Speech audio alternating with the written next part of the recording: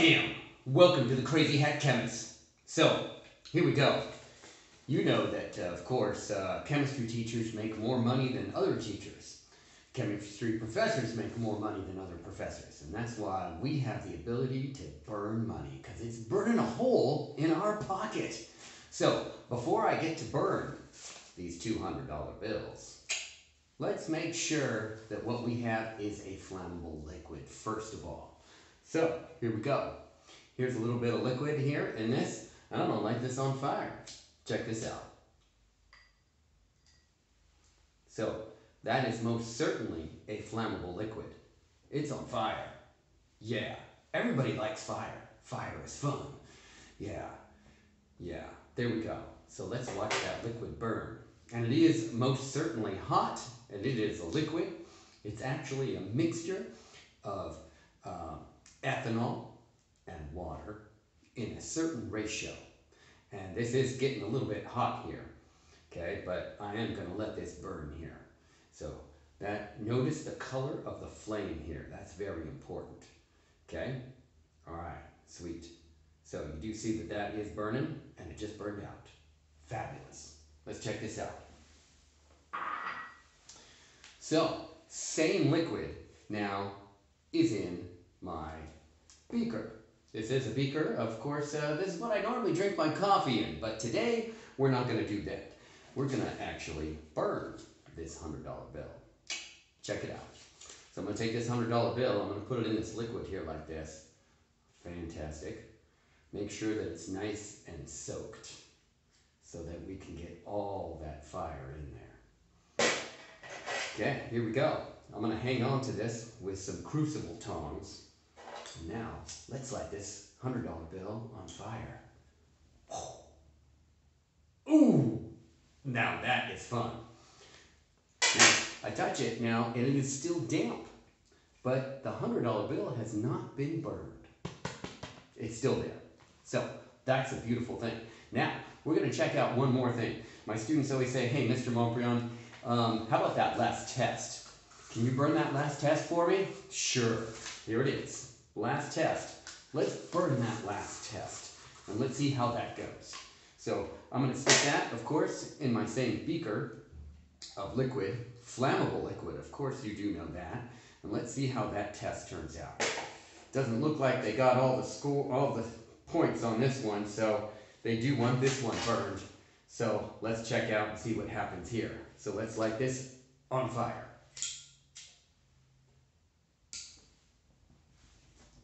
Oh yeah, baby, that's on fire. Oh, and it's still okay. Huh. Hey, how about Mr. Montbriand? How about this? You burn a periodic table. Periodically, I like to burn periodic tables. That's always lots of fun too. So let's put this in our flammable liquid right here. Douse it in our flammable liquid, and of course we gotta douse it all the way in our flammable liquid. Yep, there it is. Now we've got ourselves a periodic table in flammable liquid. Oh my gosh, now we got a periodic table on fire. That is a cool thing. Now, notice that this did not burn, but yet this is paper, and it does burn. So we can see that clearly from this, that this is paper, and that it is not some kind of special paper of any kind. It is a periodic table that's made out of paper, and yes, it does burn. And why would I want to do that? Well, I'm going to try another activity here, and it is another $100 bill. Okay, but this time I'm going to burn it in a different liquid, and most certainly this liquid is flammable as well. So I'm going to put that in here. I got my $100 bill in here, and this is also a flammable liquid. Let's see how that turns out. Pull this out of my flammable liquid. Yeah, see, there it is. We're going to pull it out of my flammable liquid. All right, sweet, spectacular. And let's light this $100 bill on fire. Yo, baby, that is beautiful. Okay, all right. So $100 bill, still good. Still good. That's what I like to hear. All right, I'm going to explain what this is all about here in just a second, so hold on to that. See you in a bit. Bye for now. Welcome to the Crazy Hat Chemist. So you just saw a cool demonstration of burning money. Yeah, baby. So everybody likes to burn money because it's burning a hole in their pocket. So let me give you an explanation, but first let's go over what two liquids that I have. So the first liquid was a flammable liquid, and it had ethanol and sodium chloride in it. The second flammable liquid was ethanol and lithium chloride. Okay? So here's the explanation of what happened and exactly why did my $200 not actually catch on fire and burn, and why do I still have that money here with me today. So the $100 is soaked in a 50% ethanol solution, and there's the formula for you, and that is C2H5OH.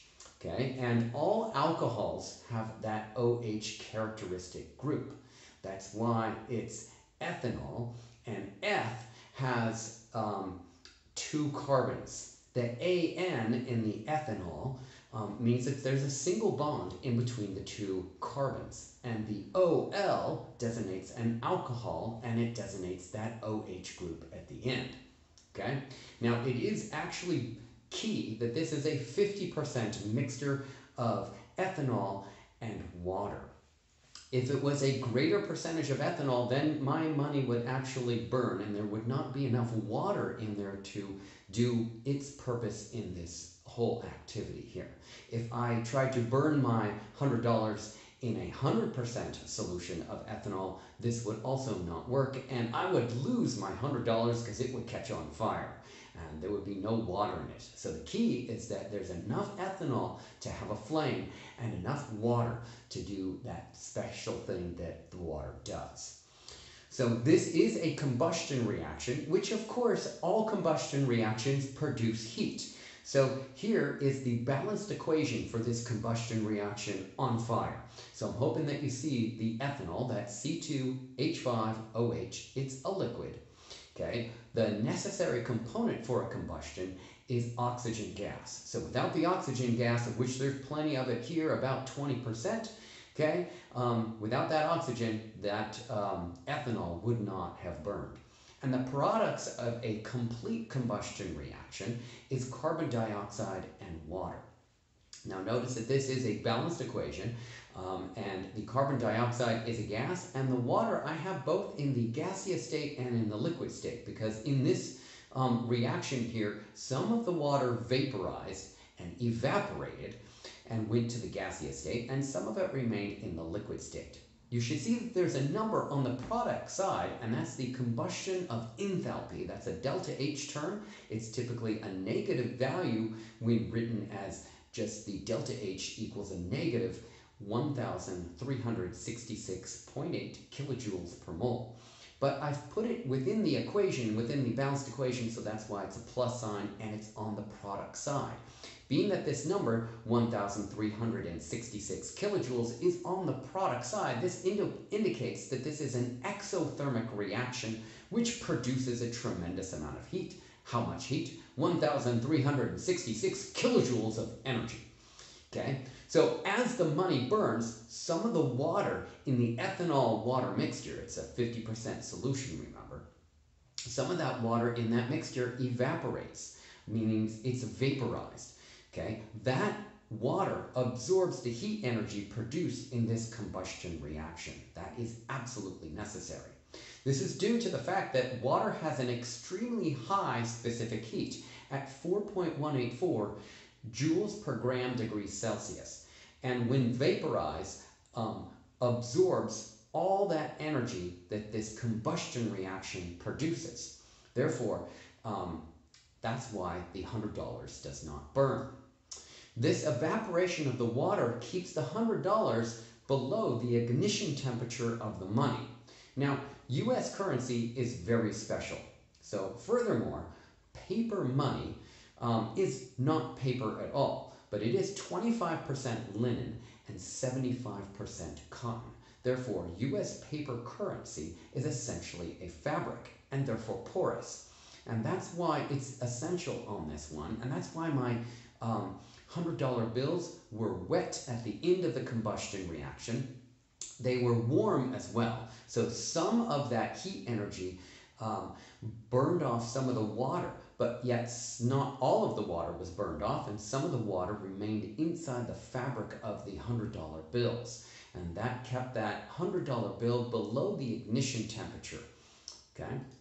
Hopefully you noticed a blue and a yellow colored flame when the $100 bill was burned. The blue flame is due to the burning of the ethanol, and ethanol and methanol and propane all have a characteristic blue flame. Okay, but the yellow flame is due to the sodium chloride and specifically the sodium itself. So sodium has a characteristic yellow flame that is very, very bright, and that makes this reaction a little bit more dramatic, right? If you just saw a blue flame, it would be hard to see. That's why I'm wearing the white shirt here today. But that yellow flame was very dramatic, and it was certainly on fire. Okay? The burning of the multiple choice test, the scantron, and the periodic table was in the same 50% ethanol solution as the $100 bill, and that's why you notice the characteristic colors of those as well, being the little bit of blue and quite a bit of yellow. Okay, and paper is a little bit absorbent as well, and sometimes when this demonstration is done, some of the paper actually burns on the scantron, on the edges, or on the periodic table, but this time it didn't. Okay. The second $100 bill was burned in a solution containing lithium chloride, which has a slight violet color due to the lithium. So I don't know if you noticed that, but that might have been a characteristic observation that you saw on that one. So I hope you enjoyed burning money, and that's why I've got such a cool hat, because of course we like to burn money in chemistry. I hope you have a fantastic day, and I hope you enjoyed this explanation. Please give me a thumbs up on this video, subscribe to my YouTube channel, and I will see you next time for more cool chemistry demonstrations. Bye for now.